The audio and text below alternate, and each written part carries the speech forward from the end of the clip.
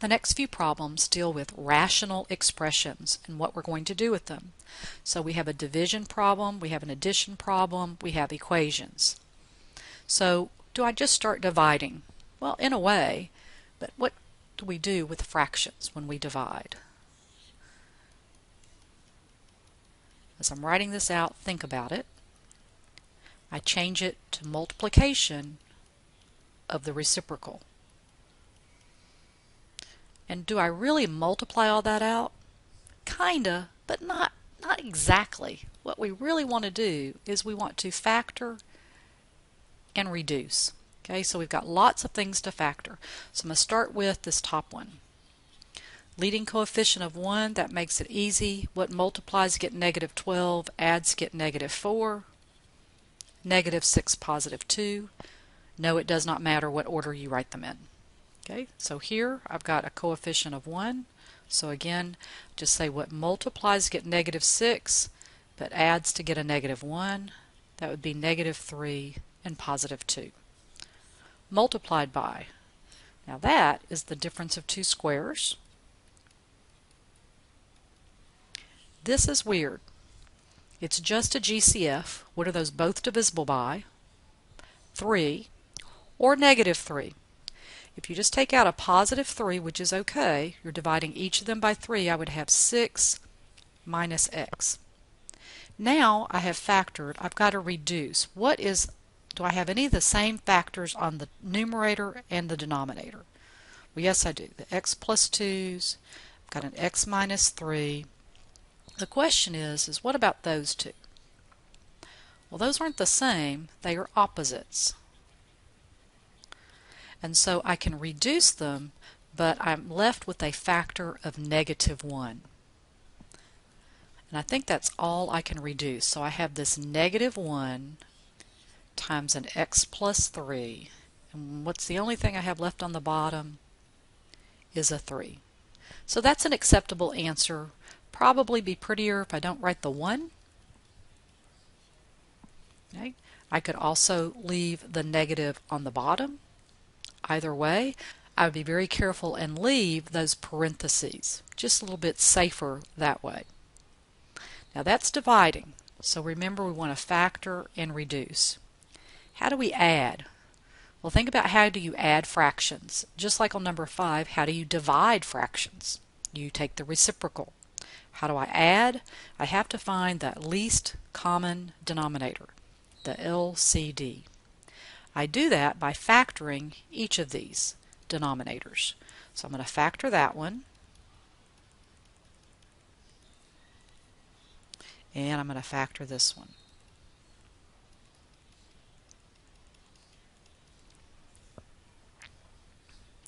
So what would be the least common denominator?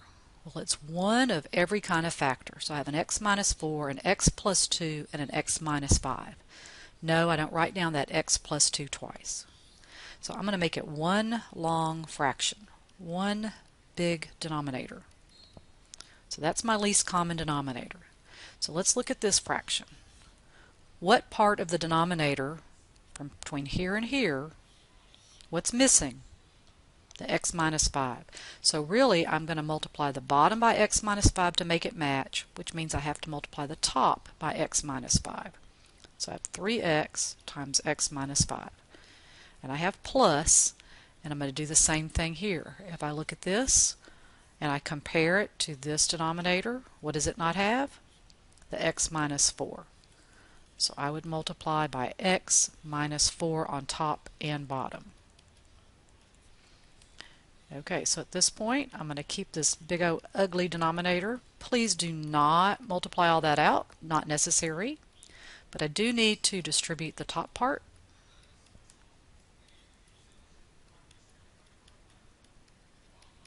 And then I'm going to collect like terms on top. So I have 5x squared minus 23x over that very, very ugly denominator. Now this is the part you go, can I do more? I hope not. Could I factor that? No. You could take out an x and that would be okay, but would it reduce with any of these down here? No. So yes, you could factor it, but it wouldn't really do you any good. So I'm just going to leave it like that.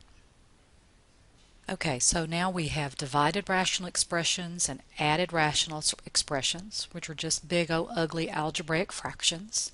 Now we have fractions within fractions. How am I going to simplify that? Well, there's a couple of different methods, but this is my method. First of all, I'm going to rewrite this problem by putting these values over 1. Now I need to find the least common denominator out of the whole big picture. Well, really, I have an x, a y, and a 1. So the LCD is an xy.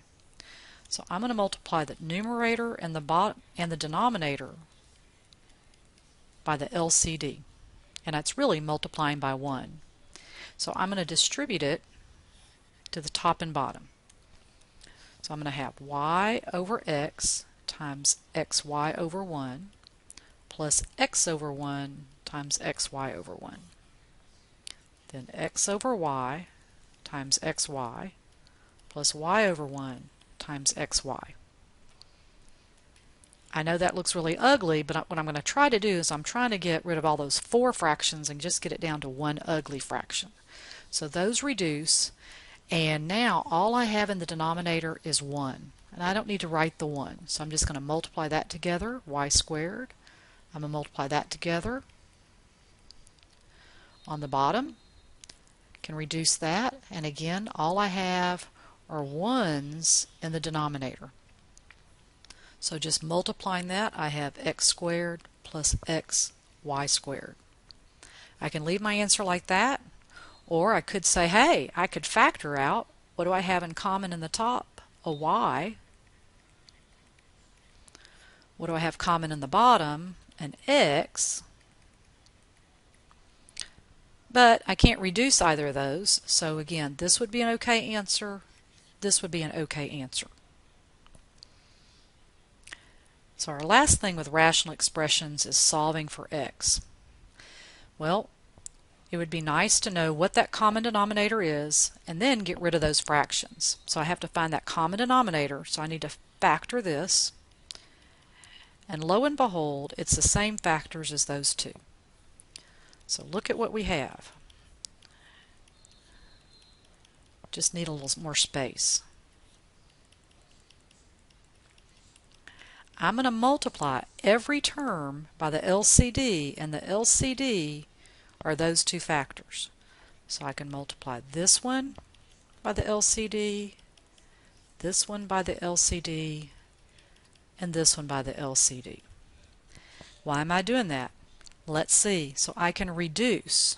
Those go away, and all of that goes away.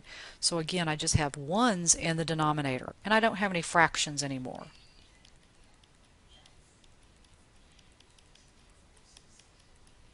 Now I just have an equation that hopefully I can deal with. So I'm going to distribute. Be careful with that negative. That's going to become plus x. Now I have a quadratic, like the first 3 problems on the review. I've got to set it equal to 0. So I'm going to collect like terms. I'm going to add that 12 to both sides and make it positive, and now I get that 0. And now I'm going to factor.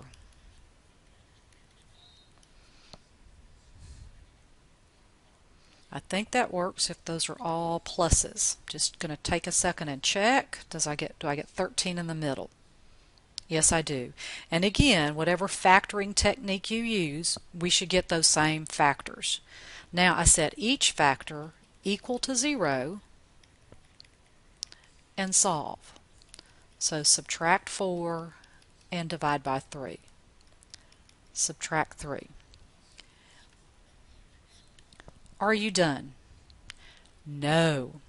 You have to check your answers back into the original denominator to make sure we're not dividing by 0. Okay, I know you're going, ugh, I don't want to do that negative 4/3, but look, let's check negative 3. If I put negative 3 in right there, negative 3 plus 3 is 0. I cannot divide by 0, so I have to throw that out. And I could put it the same place. But what about this one? If I put it in for x, is negative 4/3 minus 1, is that equal to 0? You don't have to figure out what it is, but is it equal to 0? Well, no, of course not. Two negatives can't be a 0. If I put it in there, is negative 4/3 plus 3 equal to 0? No, because we just saw it has to be negative 3. And then these things are the same as those two. So this is an okay answer to keep. So my solution is negative 4/3. The negative 3 is an extraneous solution, not part of the solution.